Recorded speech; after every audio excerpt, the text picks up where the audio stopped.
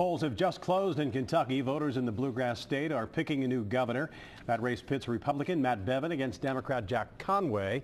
Local 12's Anjanette Levy is live with the Bevin camp. Joe Webb is with the Conway supporters. Joe begins our coverage live in Frankfort. Joe? Well, Rob, they are ready for a party here at the Civic Center in Frankfort tonight. Democrats are confident that they will win and hold some of the seats down the ticket and are cautiously optimistic that at the top of the ticket, candidate Jack Conway can hold on to his narrow lead in the polls and that will hold up at the ballot box. Now, Conway and his wife Elizabeth voted this morning at the Knights of Columbus Hall in Louisville.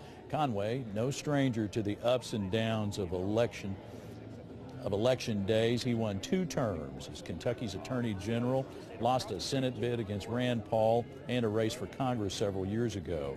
Conway supports Kentucky's health exchange, Connect. He is a proponent of more treatment beds for heroin addicts and won't push for tolls to build a new Brent Spitz Bridge unless the local politicians are unified on that issue.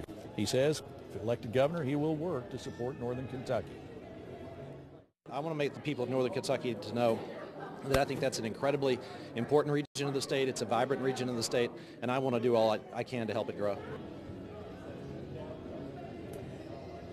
We will be here all night, Rob. Polls just closed, as you said, so we don't have any results to talk about, but we should know in an hour or so if indeed what we have here tonight is going to be a party.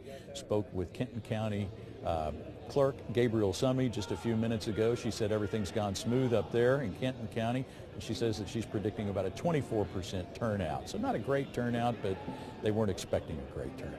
Rob? Joe Webb in Frankfort, thanks very much. We'll talk again. Matt Bevin